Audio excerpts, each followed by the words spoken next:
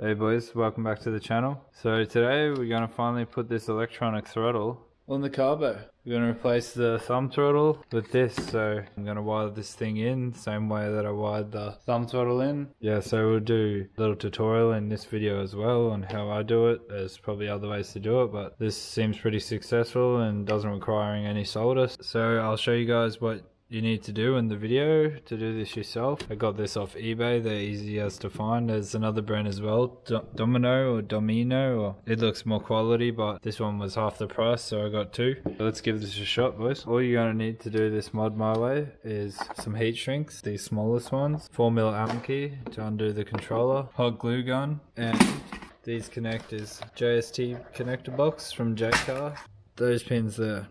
It's probably not focusing on them. I've got a brand new Ey3 that I got from Scooter Hut as well. This thing's going to be totally modular. I can swap out the thumb throttle, keep that intact, and replace it with this. And if I don't like it, put the thumb throttle back on, because that thing goes hard, but I'm hoping this is even better. So yeah, I'm going to go ahead and open up this Ey3. I'm not going to show you me opening it, but basically it's just a longer screw in there, 3 other screws, obviously take the clamp off, and yeah, you're into it. This thing will spring back, but that doesn't matter because we're not using it, so we're Gucci. Let's open this up.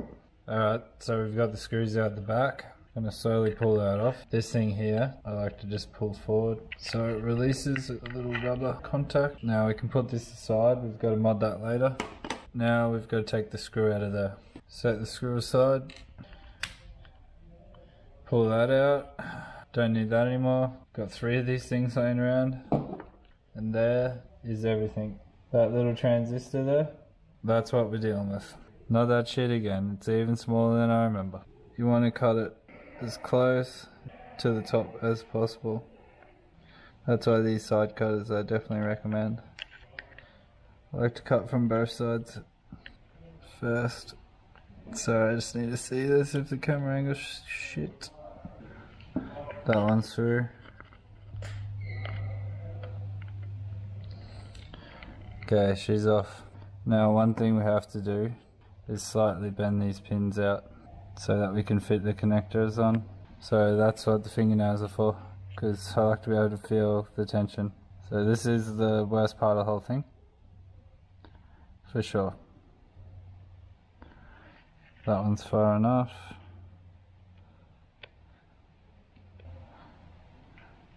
So I definitely recommend growing your fingernails for this job, at least one.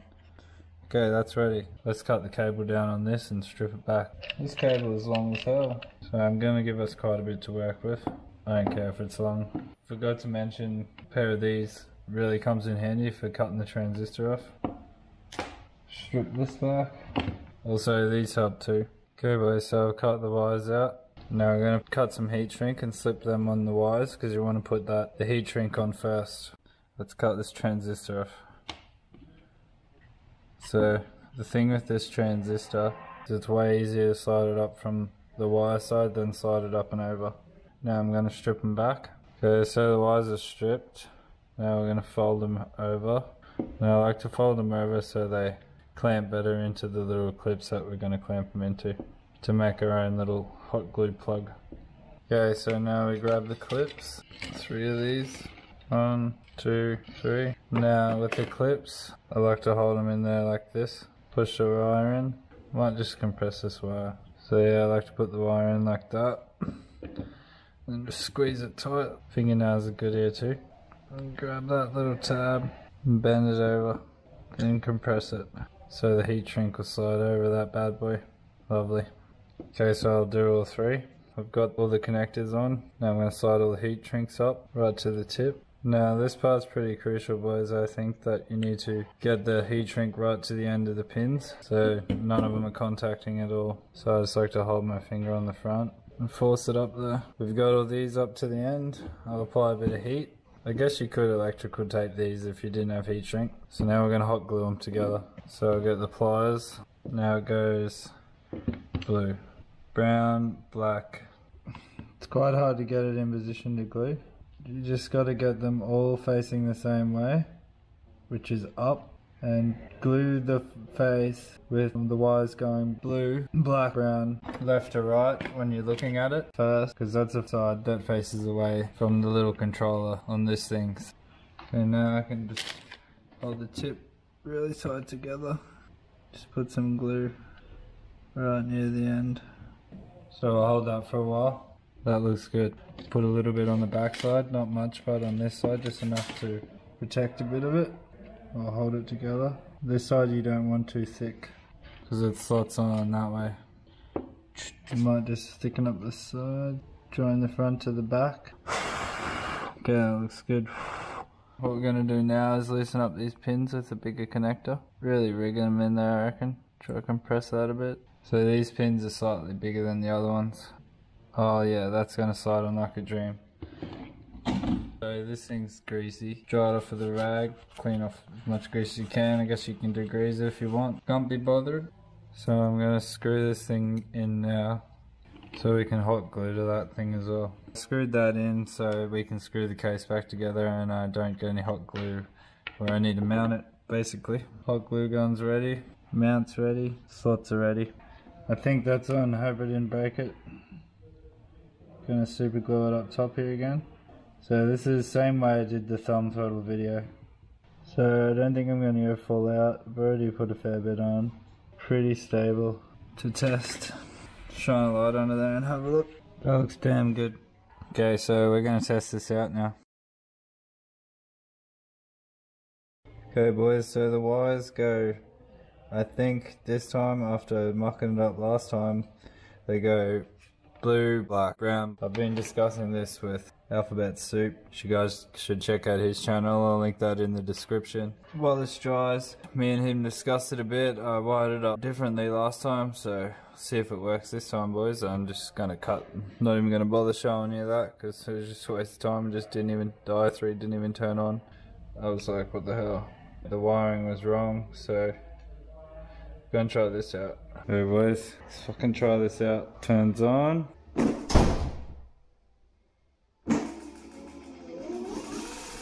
Yes!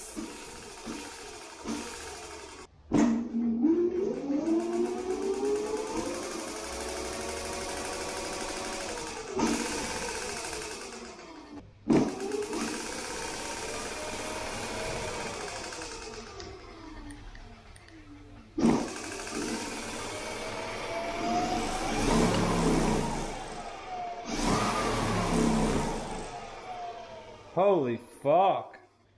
Okay, now that was weird boys. So in first gear then, it was cutting out halfway through the throttle. But in third gear you get the full throttle. So does that mean I have to ride third gear only? I don't know, but we're gonna glue this up and put it back together because I don't think it's getting much better than that. That was odd. This is the wire layout that I ended up with. From left to right, blue, black and brown on the Magura clutch, that is. Twist throttle. Magura twist throttle, that is. The connector slid on prime. Now I'm just gonna put some extra glue on it, but not any higher than what it already is. It's like to create a little reinforcing ring around the thingo, because these have to bend down as hard as possible because we're going to super glue them over there. But we'll leave that because we don't want to snap those pins. So I'm going to let that sit for a while.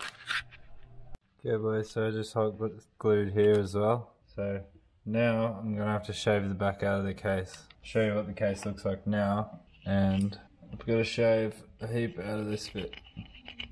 Back after I've done that. I've checked this out. I've done a pretty damn terrible job and I'm not proud of it, but I'll just silicone it up for now, and I've got a spare back one of these, so I'll redo it maybe during the week next week and switch it over. But yeah, I'll get this on there for tomorrow and put some silicone in there and she'll be right. Screw this puppy on, get it on the scooter, finish this video. Just remember boys, when you're putting the last screws in, the big screw goes in the middle under where you took the sticker up. Just, you can push down a little bit on the, it's going to be a bit tighter than what it was before. You know, like if it's sticking up too high then you're not going to make it, but if it's just like a couple of mil, then you can just press on it a little bit. The hot glue will hold the pins from snapping and it should just compress the wires a bit and you should be right. Let's test this out and then put it on the bars. There you guys, so I've got the throttle on. Seems good. Let's go for a quick soot. Okay boys, yeah, first ride with this thing. That's weird, it doesn't come on earlier.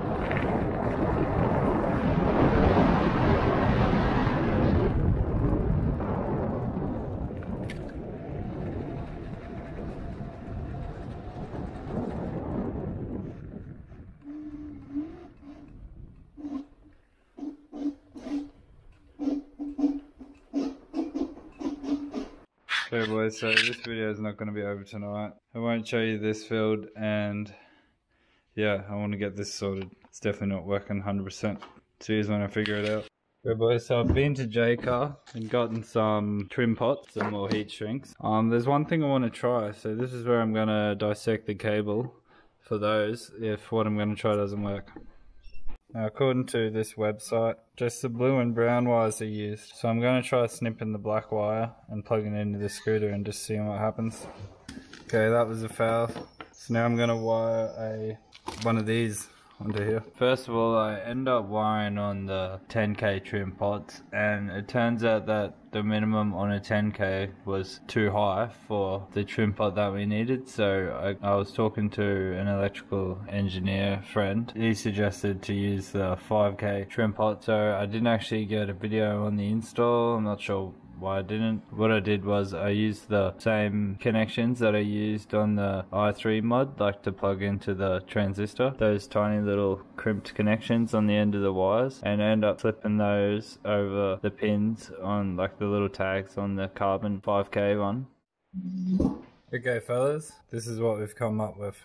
Now, after talking to my electrical engineer friend, he suggested that we try the 5K trim pots because the 10Ks weren't working for me. So let's try this out, see how it goes. After plenty of mucking around, I've tuned these. So the 5Ks work great. So the blue one is at pretty much minimum resistance. Say the red one is about halfway around the trim pot to where I feel like the scooter was running before, and for instant throttle. Because like you can tune these and the scooter, like if you turn it, the scooter actually starts going without the accelerator on. It was literally a game of playing with these. Now I'm going to figure out the exact resistance that we need on both wires in the future, and definitely either update the description of this video or do another video and mention it and make sure it's in the title. This is the way to get it to work, so I'll set the camera up and show you it twisting. I'll see how I twist that. As soon as I twist it. Now I want to cover this, but I want it to be temporary and to keep these two apart, obviously. But I'm not sure, I might just put heat shrinks on it. You'll find out in this video anyway. By the way, these clips out of this JST connector box, buddy clipped on this mint, and then I put some solder over it after because it stuck to the clips way better than it was sticking to those pins, and yeah, she's held on prime. I'm going to put it on the scoot and probably do a few test rides either tonight or in the morning. I'll see how it goes. Okay fellas, now we've got it all back on. Setting 3 with the setting 1.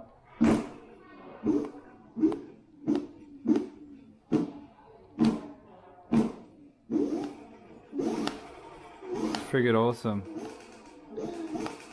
How's that throttle response?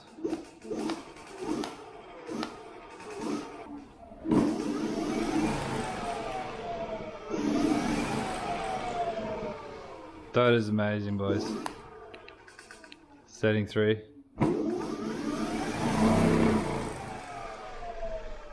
Hell yeah. Okay fellas, this hole here, gonna fill it with this clear roof and gutter silicone, so I'll show you that. It's far from perfect, but I just tied it up with a paddle pop stick as much as I could, and yeah, it's sealed, ready for a ride tomorrow.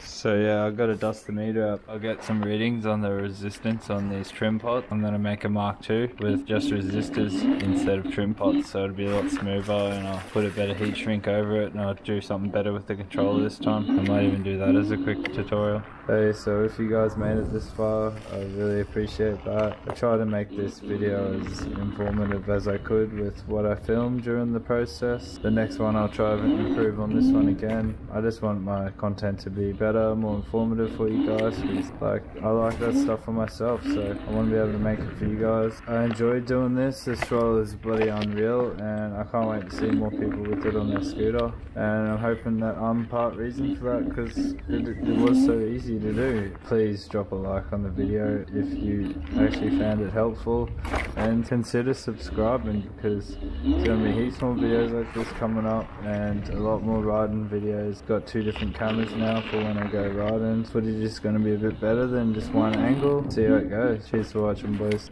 Peace.